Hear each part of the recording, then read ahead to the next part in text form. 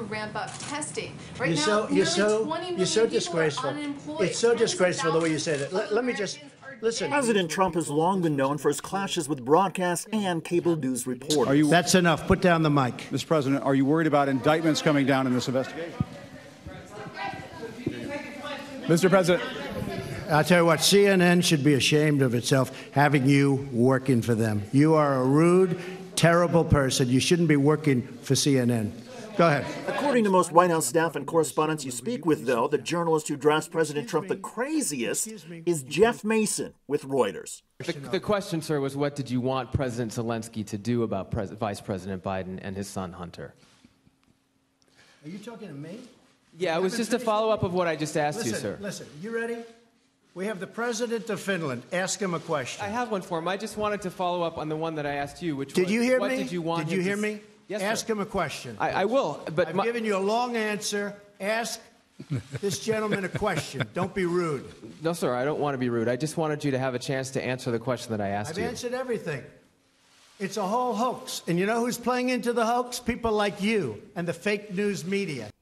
Ah, yes, the fake news media. Well, Jeff Mason isn't a traditional television reporter. He doesn't preen for the cameras. He's a wire service guy. And we recently got another reminder that there's something about this no-nonsense approach that Jeff Mason has that cuts President Trump very deeply. Hello, everybody. I'm David Schuster, and thanks for watching. White House staff say that President Trump understands the self-promotional game that so many television reporters often engage in. And of course he should. Self-promotion is Donald Trump's M.O. And then there's Jeff Mason. The mild-mannered White House correspondent approaches his job with the idea that the news is more important than the person delivering it. How refreshing, right? Well, not if you're Donald Trump. Take a look at this exchange from Thanksgiving when Mason pressed President Trump about the Electoral College and the possibility President Trump might someday concede.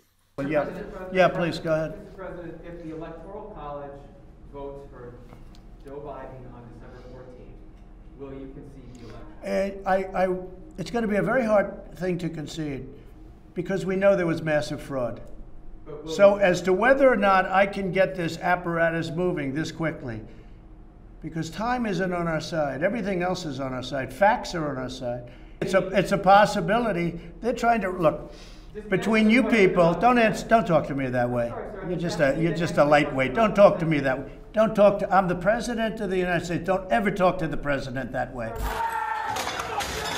They stormed the Capitol, clashing with police, breaking windows, scaling the scaffolding, fights breaking out in restricted areas of the building, agents with guns drawn, their fingers on the trigger, guarding the barricaded door. Since those riots at the U.S. Capitol, the Trump Organization has lost 2 of its banks, its e-commerce vendor, several real estate agents. The Trump name has been restricted from the PGA from holding golf tournaments. There will be no tournaments at the Scottish golf course either. Facebook, Twitter, other social media have banned Donald Trump, and all of this comes at a very precarious time.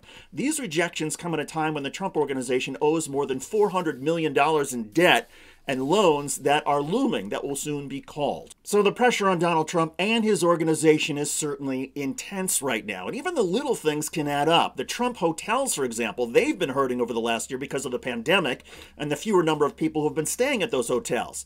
And even something like losing a $17 million contract with the city of New York, well, that can be painful. Eric Trump, one of the Trump sons, has been running the Trump Organization ever since his dad became president. He's not expressing much concern about any financial challenges with the Trump Organization, and he's blaming some of these contracts being canceled on what he calls the liberal cancel culture. Quote, if you disagree with them, if they don't like you, they try and cancel you. That's what Eric Trump told the Associated Press.